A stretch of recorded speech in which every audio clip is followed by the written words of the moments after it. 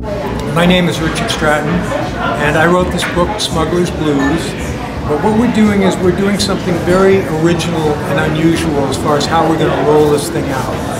I became fascinated with the whole idea of serialization of books, back sort of like the way they did it when Dickens was publishing his books a chapter at a time. Dostoevsky was publishing a chapter at a time. The idea being that the readers read a chapter, they read a couple chapters, they want to read more, they're standing in line waiting for the next installment to come out. So I hooked up with Gregory de la Alba and Quiet Lunch magazine, and we're going to do an e-serialization where we're going to bring out 13 installments of this book. Every 2 weeks a new installment will come out. You can download it from their website, which is quietlunch.com for $1.99 each installment, and then about 2/3 of the way through we'll bring out the entire ebook, and then we'll bring out the hardcover and do it that way. So it's a new, unusual way of doing it. Everything that we always said about this magic herb is finally becoming known to people, and it's amazing what's happening.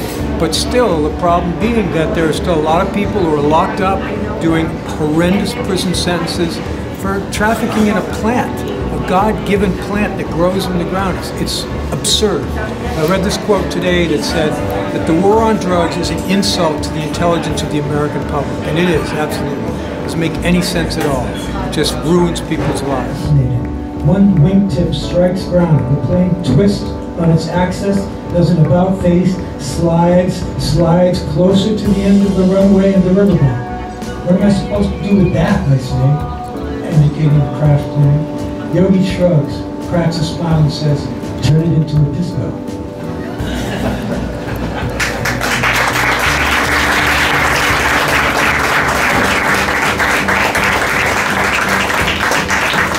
Oh, thank you.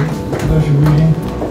The overarching theme of the book is the war on plants, as I call it, is an absurd, ridiculous, harmful mistake that is it's causing more trouble than the plant would ever cause.